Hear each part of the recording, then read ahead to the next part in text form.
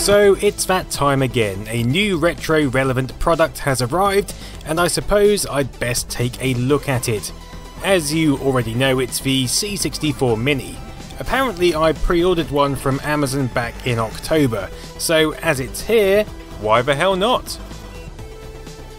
Right, where do we start with these? Ah yes, of course, the unboxing. Here's the box, quite pleasing actually, as it's the same shape as the original packaging, just smaller.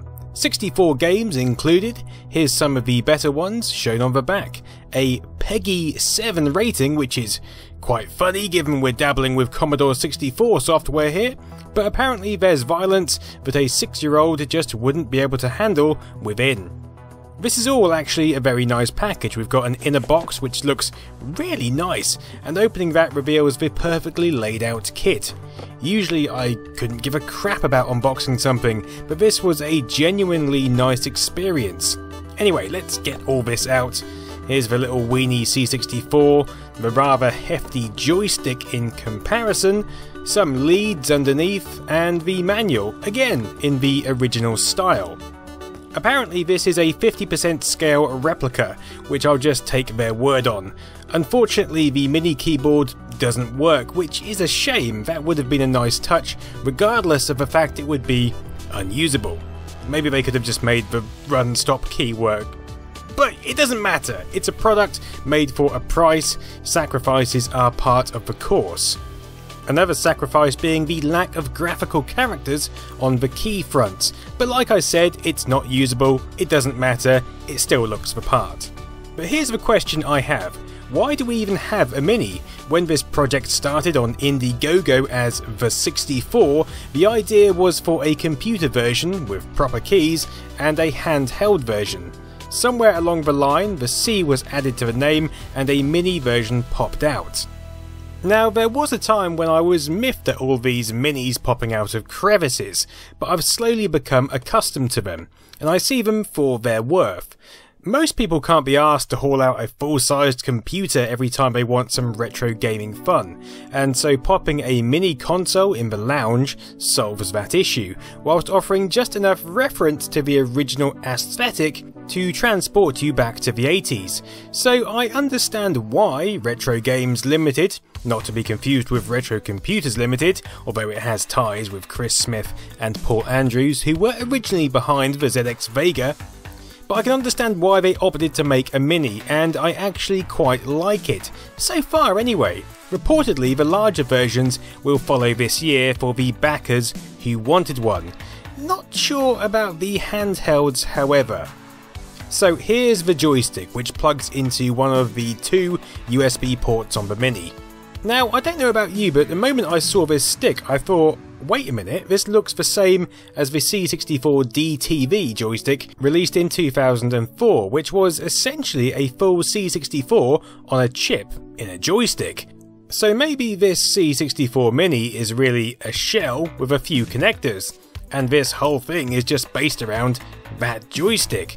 So rather than plugging it in, the first thing I did was tear it apart.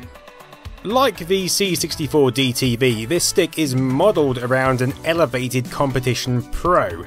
It's a bit more waggly and lacks the satisfaction of the original.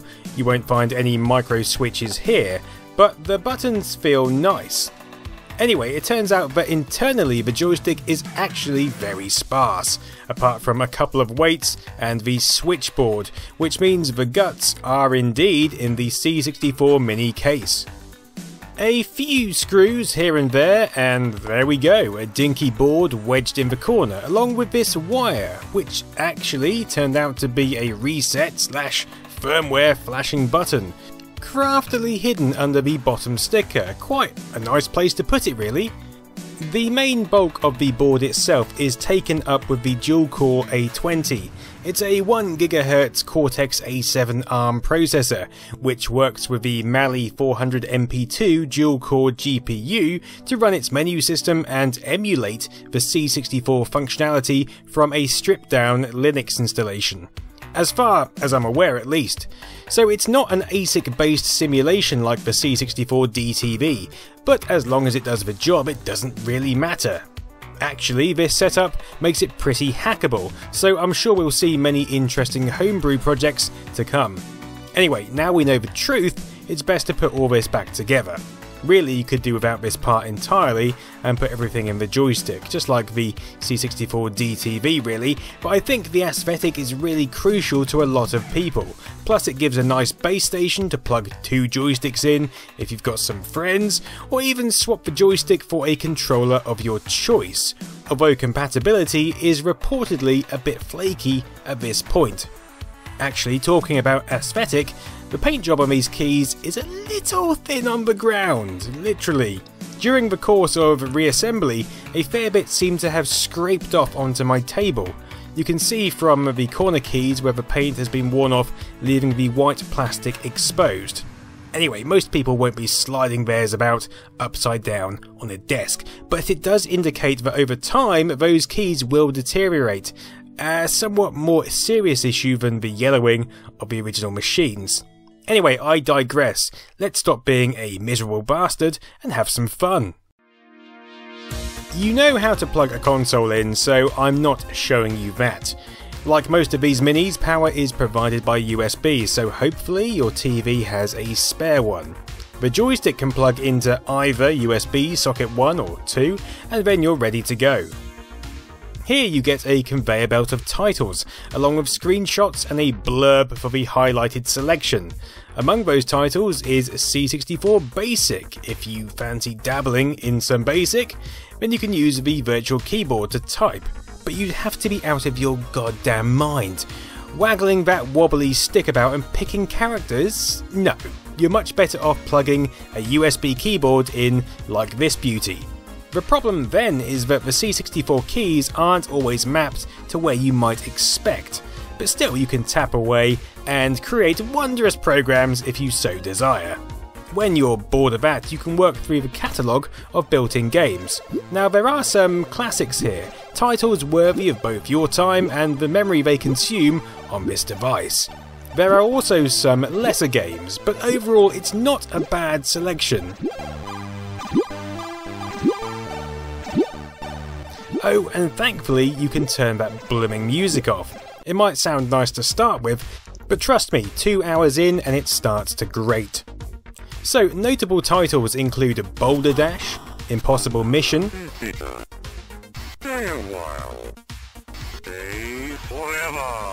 Highway Encounter, Paradroid, School Days, Speedball 2, Temple of Apshai, C64 Basic, C64 Basic, you get the idea. Now, given the C64 Mini has far more games than the SNES Mini, you'd think its £65 price tag was stupendous value for money. But then, C64 games aren't always the epic titles that you'd find on cartridge platforms. Still, there are options like changing the screen mode to keep you happy, as demonstrated with my particular favourite from this library, Creatures. God damn, this game is hard. Each game has 4 save slots, which saves the entire memory state of the machine, and this works both within games and BASIC, allowing you to save programs you've typed out. You can even load your own games via USB, but this isn't as streamlined as you might hope. Firstly, we have to load programs through BASIC. Secondly, you can only load one disk image onto your USB stick at a time. Now, using programs like Master, you can put several games onto one image, space allowing, enabling you to hold several games on one stick. But it's still extremely clunky. Multi-disc games are even more of a problem. At least there is functionality to load external ROMs, however, out of the box. But if you're having to mess about to this extent, you start thinking, well, I might as well have set up a Raspberry Pi emulator. Retro Games Ltd say this will be improved on later firmware releases, along with other features. But that doesn't help Day One Boris, who doesn't know how to update firmware and just wants an easy to use out of the box experience.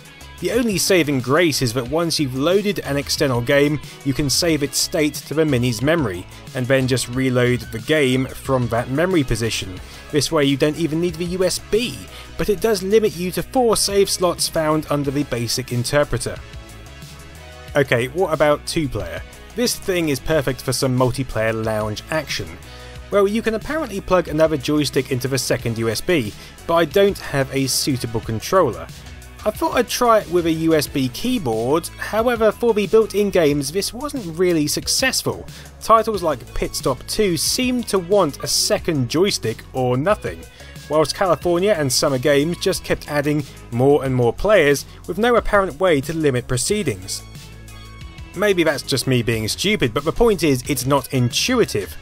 In fact, given the number of buttons on the joystick, it's disappointing that you have to fall back to the keyboard on some titles at all, especially if you've only got the bloody virtual keyboard. So I have to do it with the joystick? Yeah. Look at the chest, look at the chest. Unless, did you configure the keys? No, it didn't let me do that. It's fine, but the implementation of some games just feels a bit off the shelf.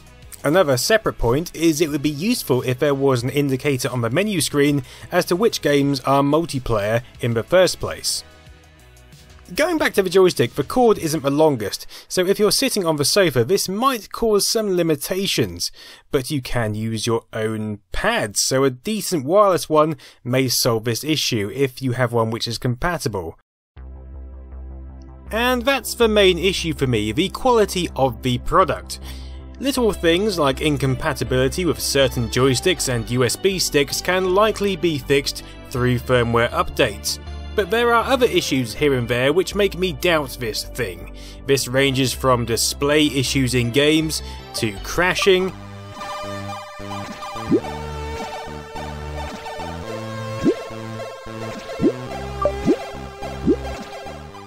and even to this horrific sound the device makes upon booting.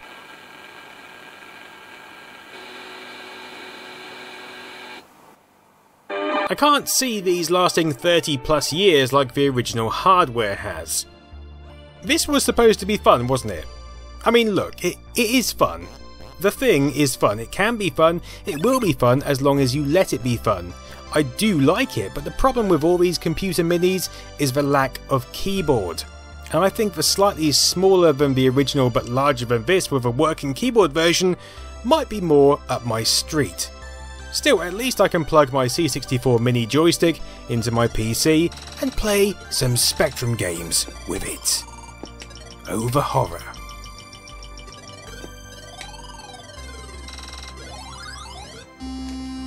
Okay, thanks for watching my C64 Mini review. You can watch more, you can subscribe, you can contribute to my Patreon if you'd like to support my channel. In any case, thank you for watching and have a great evening.